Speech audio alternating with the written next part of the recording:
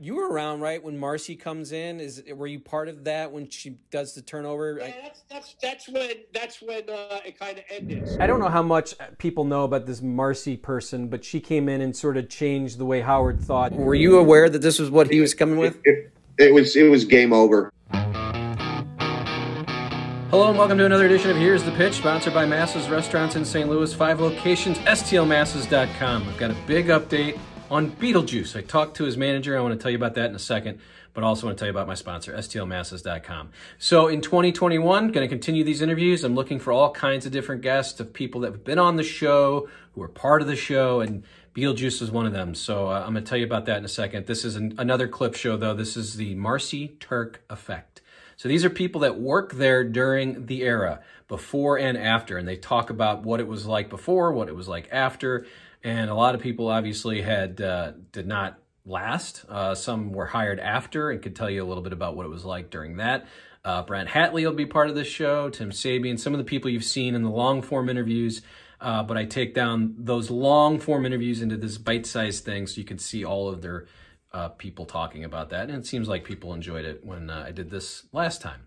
Beetlejuice. So again, I am looking for anybody associated with the show. I've contacted many people, and hopefully we'll get a few more here as we move into 2021. But I did talk to Beetlejuice's manager. He will be part of the show one day, hopefully soon. But during COVID, he's been living with his mom in Georgia. He's not traveling. He's not doing any appearances. He's not really doing anything. He's doing well, according to his manager, so I appreciate that and hope that everyone hopes that he's doing well. But he has diabetes, so he's having some troubles traveling. So hopefully 2021 things will open up and we'll see Beetlejuice at our local bars and right here on Here's the Pitch. So hopefully you enjoyed that update on Beetlejuice. I just got off the phone with his manager, and again, he'll be hopefully part of the show with his manager during the next series of these interviews. But good luck to Beetlejuice. But all that out of the way, I want to make sure you subscribe, pass these videos along. It looks like the last one, again, was a big hit with everybody. So make sure that you're subscribing and liking and commenting and tell me who you'd like to see on the show next year as I keep doing these on ST Weekly. ST Weekly. Used to be Sports Talk Weekly, now Stern Talk Weekly. I'm trying to do a podcast once a week. And again, you can find these in podcast form as well if you just search Here's the Pitch. So with that all out of the way, let's talk about the Marci TURK era. Again, she comes in around 2013. Howard shakes up the staff, and some people like it, some people don't. I guess most people didn't. But Tim Sabian was the first guy that I got to really talk about this with, and Doug Goodstein. So we'll hear about the Marci TURK effect right now on Here's the Pitch.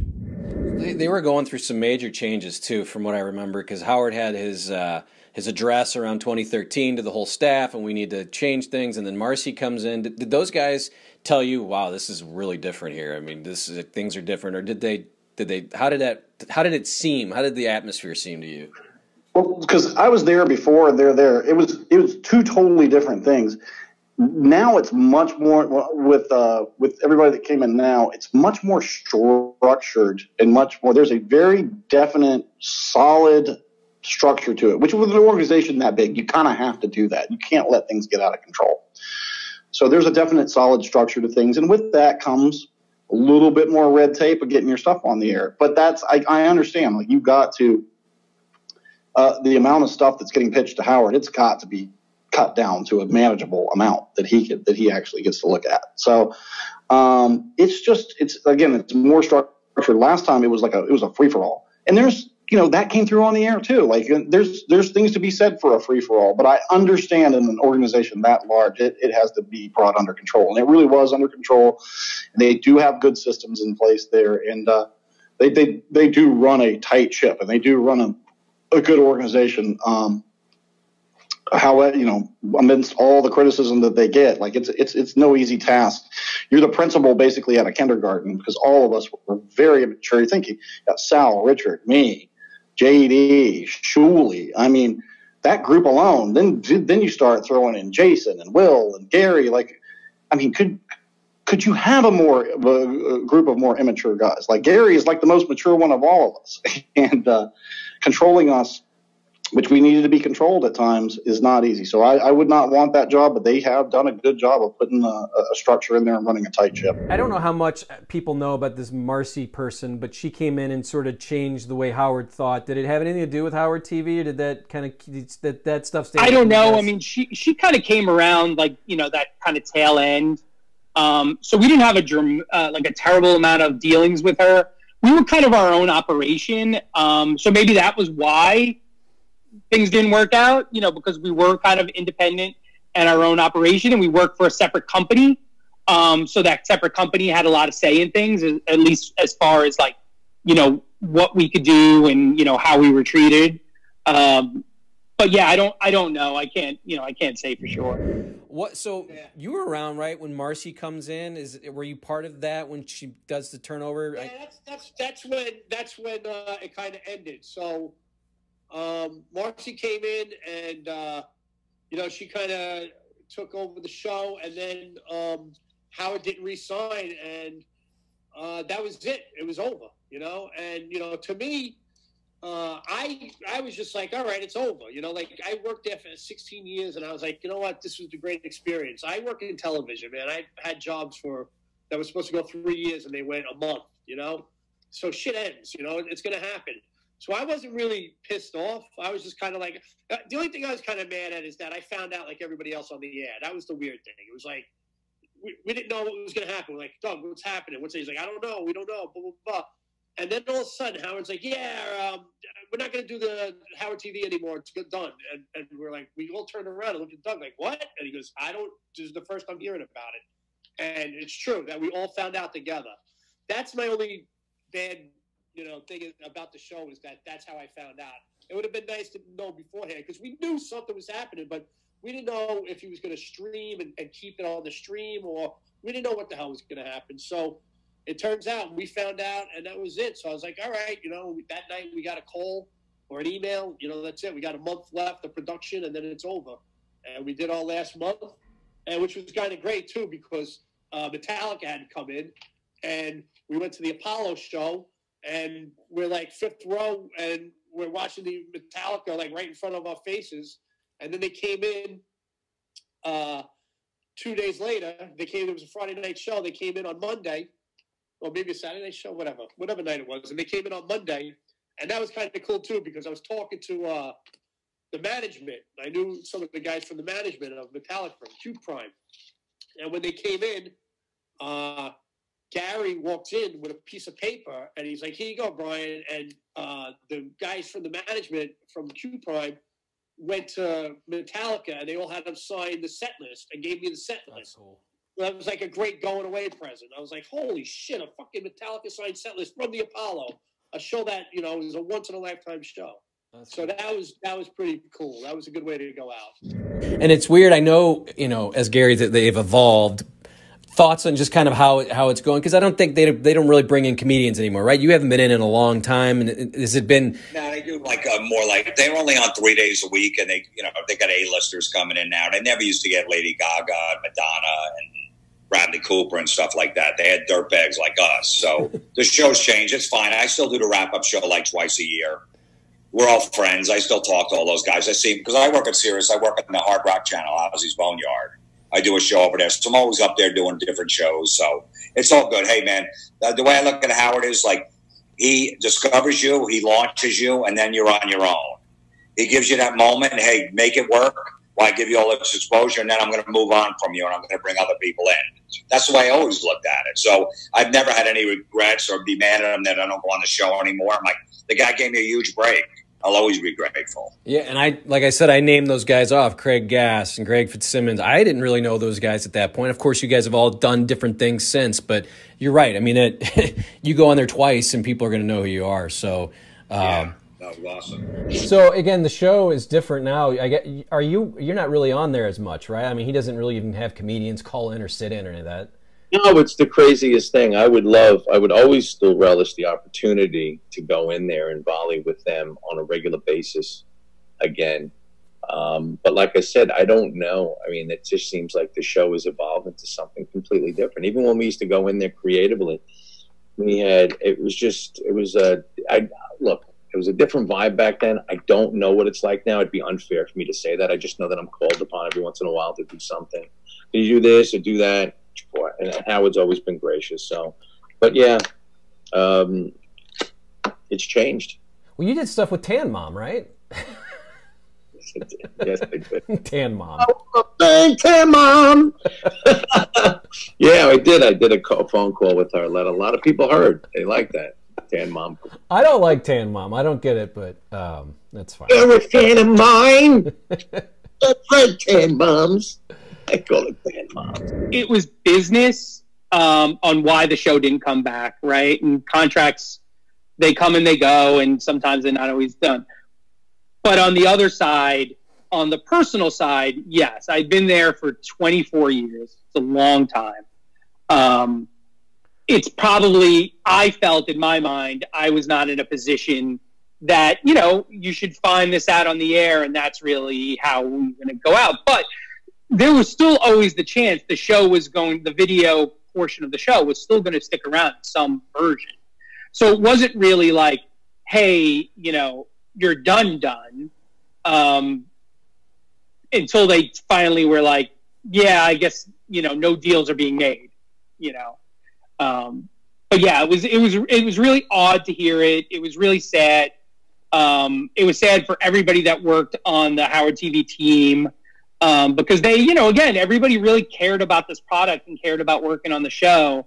And I think everybody just got deflated hearing that's the way the show was going to go out and not getting, you know, even a personal heads up an hour before, 15 minutes before anything, you know, that, you know, you're hearing this news on the radio and, you know, it does hurt that way. It does sting. Did you have a chance ever to talk to Howard about it? No, we had very like limited, you know, I was there until the end of that year. Some people didn't last as long because, you know, once the show was deemed that it wasn't coming back, you know, the company had like a layoff plan in place, you know, where certain employees we were going to purge as we were going closer to the end of the contract date where, you know, obviously we weren't going to be producing new content. So I was there, you know, I think myself, Doug, and one other person were there to the very bitter end. But yeah, no, I mean, there was a few little interactions, but nothing really. Nothing to speak of. Do you go, what the fuck? Dude, I can't, you know, like, this is how I've always looked at it. I can't control how somebody else reacts to things. You know what I mean? Like, and I can't put my expectations on somebody else because they're not me, and everybody acts the way they're going to act, and they're never going to change just for me. So I took it as this is the way he is, and this is the way he acts, and that's what it is. And then we move into the 2013, and we've seen on YouTube there's the summit meeting. What was that like as he's sort of changing, and as Gary would always say, evolving, quote, what was the summit meeting like for you when you see Howard on that stage saying, you know, I want A-listers? Were you aware that this was what he was coming with? It was game over. It was game over for me. We were on an attack that was so powerful and so successful. If there was no, when you do a change like that, you got to show value add. You got to show to the audience why you're doing what you're doing. It's not that it was wrong what he did. It was in the way that it happened that was wrong. So, but it is what it is. It's his bat, his ball, his game. So he can do whatever he'd like to do. So God bless him. Yeah, and that's, you said it was the beginning of the end. The end happened so weirdly. I know you've told this story before, but your father passes away, right? And you've decided, this is kind of be my time where I want to maybe take a leave of absence. Tell me that story, because it does really, when I heard this, I'm like, man, that's a terrible way to end it for a guy who's been with him so long. Yeah, it was personal, and I says, okay, whatever, and I just let it go. But it was a moment. It was a lot of things. Both my parents were dying at the same time. That was very hard. I never even knew how to even deal with that, and it was tough. But You know, because I literally dedicated my life to Howard. I moved from Philadelphia to New York on my own dime.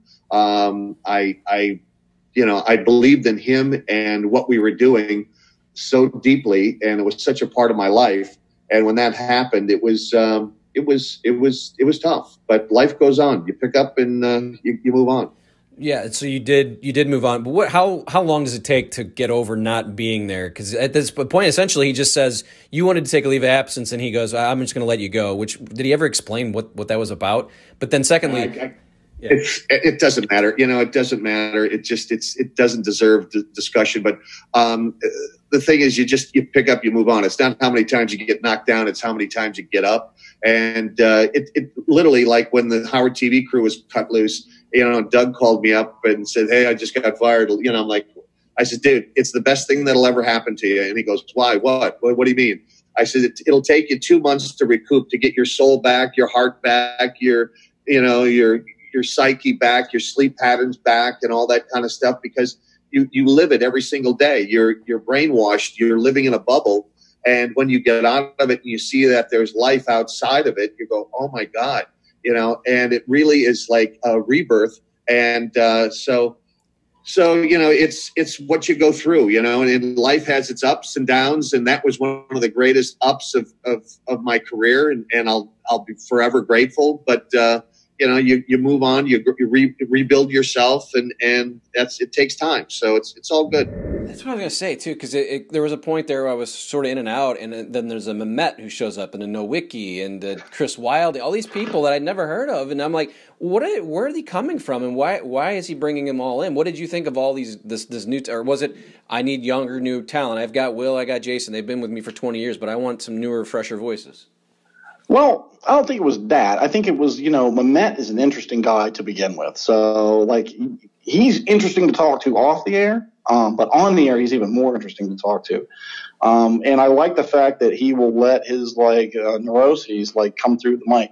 Nowicki is just a talented performer, kind of an interesting guy. Like, he can build guitars and set models, and he's just an interesting, very, very talented guy. And Chris Wilding's one of those other people like me that's completely insane. So they kind of pick the people out in the office that are somewhat on some level interesting or quirky or insane, and that's what Howard can really break down. There's a ton of people that work there that are perfectly normal, middle of the road people, but that's not the ones that you hear on the air. You hear the insane people on the air because that's what's interesting. Like, you don't want to hear the guy that's sitting next to you in the cubicle at Barclays or at the guy that's working with you at Home Depot. That's not what you're looking to hear. You're looking to hear people that are really out of their minds, and I think that's what they look for. Yeah, and early on when you're talking about getting that kid thing, you could see him just, well, he's a kid, yeah. He's an intern. I don't need him, right? It's yeah. Look, at the end of the day, Howard doesn't need anybody except himself, really, right? The show still, it's his name, it's his show.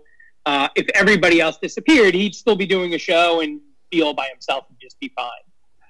But I think we did all bring something to that show. I don't think that we didn't have anything to do with its success. I think he would have been successful no matter what, but I do think that there were certain things that people loved about us being on the show that I think, we brought some value to that. Would you have been a lifer there if you could have? Would you have just stayed as long as the party was going? Yeah, what are you kidding me? Cool. I'd still be there if I had to, man. That would have been the deal to still work there. But like I said, man, TV shows end, and you just got to move on and do your next phase, and that's what I did. I freelanced around for a while, and I was at the Yankees, I was at the Mets, I was at Boomer Show, I was doing CNN. And this whole COVID thing knocked everything out of whack, and now there's no work. And like I said, I'm lucky enough to be working, but I got 10 more games as of right now, and then the playoffs are gonna go to a bubble too, and then I'm gonna be out of that. So there's nothing going on for me, after this month. Well, we'll drink. Let's just drink. Dude, I've been drinking for 6 months. So have I. Like when I first got there, it was like you dealt with Gary. Then all of a sudden, as a whole, it was Gary then Howard. Then all of a sudden it's all these people, and you don't know if Howard's saying anything because Howard's always been good to me. So, you know, I might have fucking got a little loud at the end and did something I shouldn't have, but I was trying to get his attention. I wasn't going to hurt him. You know what I mean? Yeah, you threatened him, right? Well, yeah, I threatened to kill him. I had the NYPD blue at my house in suits with my cops. They lit up the street, and they just wanted to talk to me. They said the FBI's involved. This is bad, you know. And I'm like, dude, if I wanted him dead, he'd be dead. And they're like, you can't say that. And I'm like, look, I'm just telling you. And I said it again. And they're like, you can't say that, you know. But it wasn't. It was more like people turn on you in a second, and I'm not used to that. I have friends that'll kill for me, and I will for them. So I didn't know how to deal with people, you know, in a different way of being, oh, okay, you know what I mean? Since you told me that, I won't. When did you, I don't remember this happening. I did some research and I saw that you threatened to kill him, but I don't remember it happening. How did this happen? When did this happen and what was the circumstances? Well, okay, this is the whole thing, you know what I mean? Basically, they called and Jared said that I attacked 4 security guards outside. This is when I'm heavily on Xanax, 6 milligrams a day, okay? Really fucking, now I'm just like, you know, it takes your emotions low or high. If you get angry, you get more angry than you'll ever be. It's a horrible drug. If you're calm, it makes you really calm.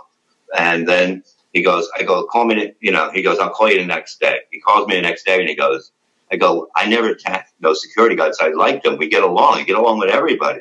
And he's like, I never said that, Jared said. And my friend's sitting there that I do a podcast with. And I'm like, okay. I go, well, find out what's going on. And I'd like to talk to some. Next day, calls back and he said, but I said, I'm going to kill him and his wife. I'm going to cut them up and, you know, and I'm playing it. And I've even talked to the detective that was not, you know, that was his bodyguard, not Ronnie. It was a detective that would be having. And we talked on the phone once because he hit me up. He goes, Bob, I know you're in that. And I said, let me explain. I said, talk to me. And I talked to him and I said, I'm going to do exactly what I did with a knife, but I'm going to say it's an ice cream cake. And I did it. Like I was going to cut up an ice cream cake. And he goes, you're very good at this. I go, yes, I am. I go, yeah, I can have you believe what the fuck. That's what radio is. You know what I mean? That's what radio is. You think I couldn't say those words? You think, you know, are you kidding me? As we did these words that I couldn't say, you know, hedonism. I couldn't say that. I couldn't say any of these words. But it's what is good for the radio at that point. You know what I mean? And then you get away, you try to get away from it and move on to something else. That's what I always tried to do. So an interesting look back at when Marci TURK took over and the changes that were made. And it's a different show for sure. Some people love it still, some people don't. But I'm here just to talk to the people that used to work there and get their thoughts. I'm not here to stir anything up, of course. But hopefully you enjoyed this. Again, subscribe, like these videos, share them, let people see them, let people know what's going on over here at ST Weekly, as we'll be doing this a lot in 2021. And send me some people you'd like to see here, as I've pretty much contacted as many people as I can think of, but there's always room for more. Thanks for watching. We'll see you next time.